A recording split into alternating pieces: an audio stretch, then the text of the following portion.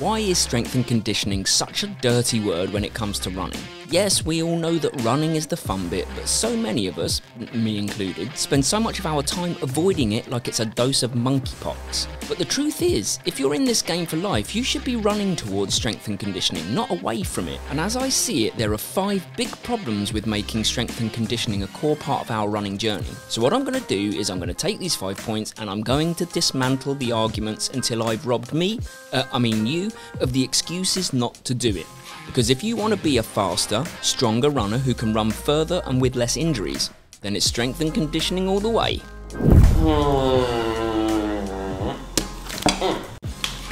Okay, so here's the number one excuse I think we probably all have if we're honest with each other. It's time.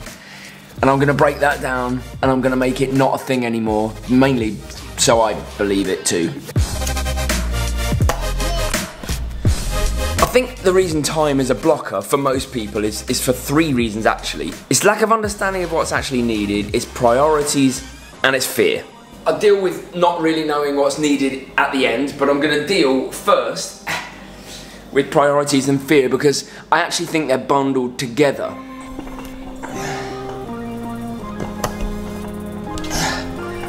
Let's be honest, the majority of us only have a certain amount of time in the week to train that we've allocated to training.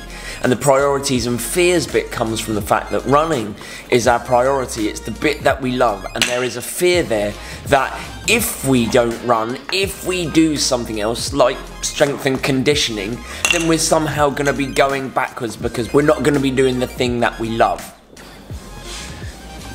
And actually, that's what I would call a false economy, because if you substitute one run, just one run with some strength and conditioning, for example, then the quality of your other runs is going to increase, because what you're doing is you're building muscle strength, muscle endurance, you're building the body's ability to kind of negotiate its way through injuries. But people have the fear, I suppose, that by somehow not doing the running bit, they're going to go backwards. But sometimes you need to take a perceived step backwards to go a lot further forwards. But actually it can be a lot easier than even that, because if I show you the time right now,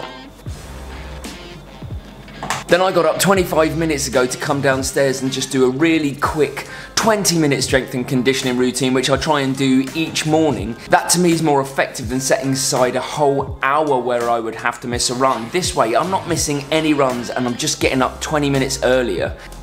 And if you genuinely don't think that you have time in the day for this, you couldn't possibly get up a little bit earlier, and I get that, some people can't, then do me this experiment, do me this favour. Look at your phone and see how much time you spend on social media. If it's even up to 15 minutes in a day, then that there is an area where you could improve and you could actually use it to benefit your body. And we all fall into the trap of social media, don't get me wrong, me too, but I think you're kidding yourself if you say you don't have time and you're even spending a small amount of time just browsing through Instagram, or you're watching this video on YouTube. But do watch this video on YouTube. There's a common misconception that to complete a strength and conditioning session, you have to have access to weights, or machines, or even have a gym membership. And sometimes that's easy to hide behind as a reason for not doing it. But it's why it's called strength and conditioning. It's so multifaceted. Your body is an excellent starter weight to work with, for example. Squats, press-ups, planks, core workouts. You literally don't need a single bit of equipment and could quite happily do that indefinitely. You could make it more challenging in so many ways without ever thinking of equipment. Squats getting too easy for you? Then work one leg at a time with lunges or reverse lunges or split squats. Or if you don't like that workout style, I'm a big fan of workouts like yoga or Pilates, and there's still no equipment needed. But if you do want equipment, it doesn't need to break the bank. These resistance bands are awesome for targeting muscles and cost about a £5, and a mat is about 10 or 20 quid. And even entry-level weights like dumbbells, they're affordable. Nothing needs to cost the moon. I mean, it can if you're passionate about this aspect of your running, but let's face it, not many are. And this is all without even touching on the other aspect of conditioning, like recovery tools. Again, they can come out at different price points and they can fulfill different needs. Most of my usage revolves around my pitiful body and how it seems to want to sabotage me at every turn, but I won't let it. And it can be as easy as using a massage ball to nail that knot. or a full-on massage gun just to provide some hilarity in the Bridges household.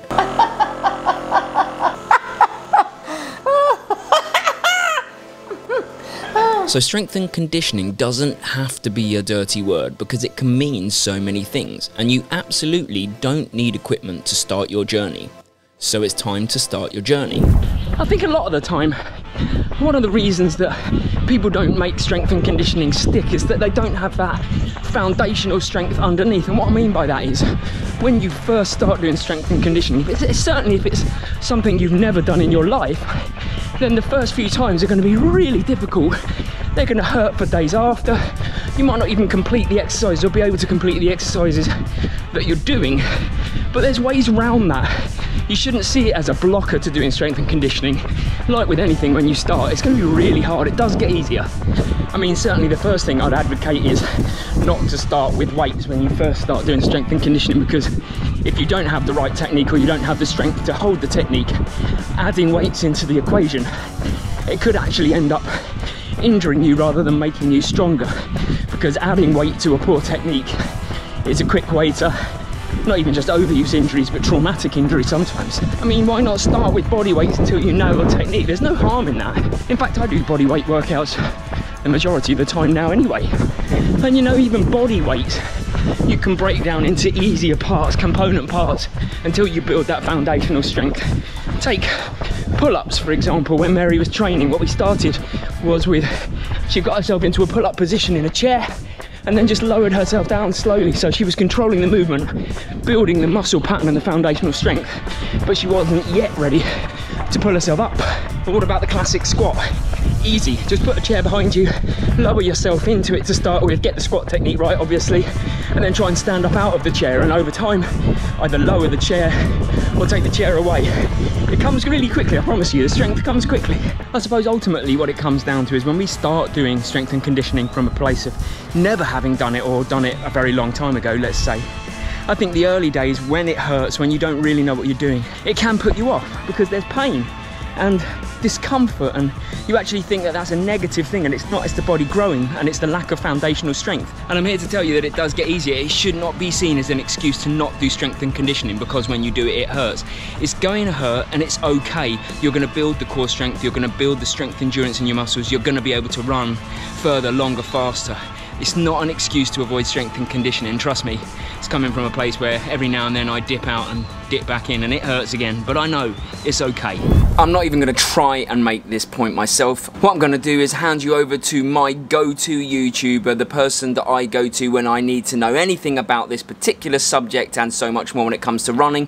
One of the OG YouTubers in this game, and a good friend of mine who knows a hell of a lot more than me on this subject. Oh, and if you are not subscribed to his channel, then you definitely need to right now. Over to James Dunn. Thanks, Ben. I think most of us runners know deep down that we need to be doing regular strength and mobility work, both to help us become stronger runners, but also, perhaps more compellingly, to help us avoid trips to the physio. It seems like one of the hurdles that prevent people from doing regular strength exercises isn't the lack of willingness to do so, but instead the overwhelming number of different must-do exercises and workouts that magazines, social media, and other sources tell us runners that we need to be doing. If we did them all, there'd be simply no time left to run. So my approach, especially when talking to a runner who's let this type of work slip completely, is to focus on 3 to 5 simple exercises, nothing complex, that together address the key areas that as runners we need to constantly work on.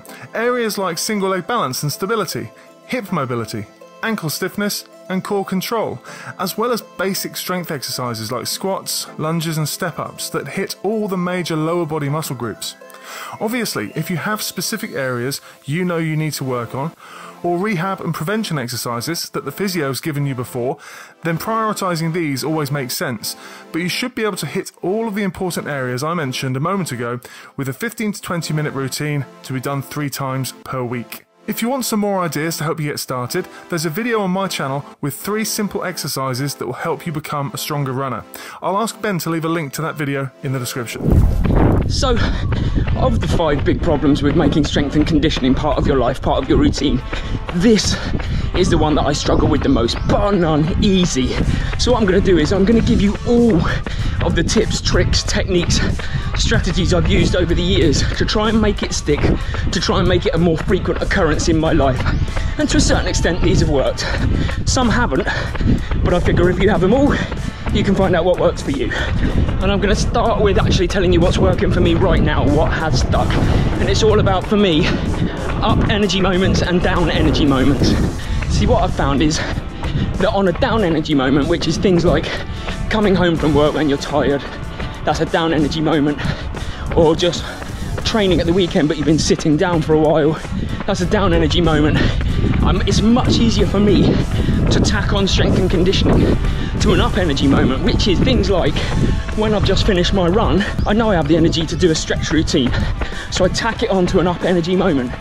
And it's the same with a strength and conditioning workout. If I wake up 20 minutes earlier when I've got the full energy of the day, that's an up energy moment. I'm already active.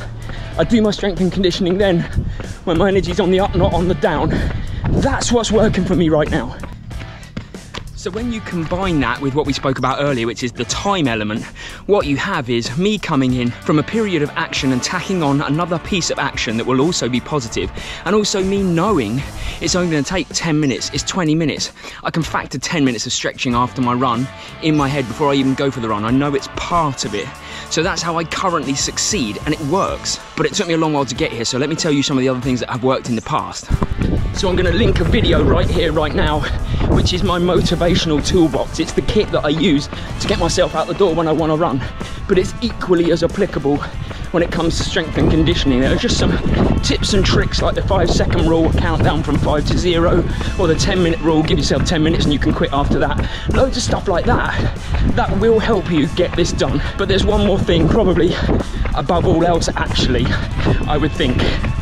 So in order to counteract my occasional, regular lack of willing, I've found that my strength and conditioning workouts have to be 3 things. They have to be purposeful. I have to feel like it's helping my running. So 10,000 pull-ups, that's not going to work. I have to be enjoyable. I have to like what I'm doing, and that shifts over time, but it's very relevant. And they have to be repeatable, easy, something I can just not think about and do.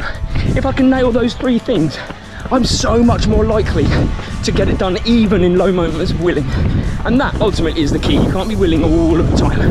Hopefully this video has helped you in some way break down your barriers or hurdles to starting or maintaining strength and conditioning. If it has, then consider subscribing, but no hard sell. And if you like the video, you're probably going to like this one as well, which is the hard truths of training with heart rate. And of course, as always, the solutions.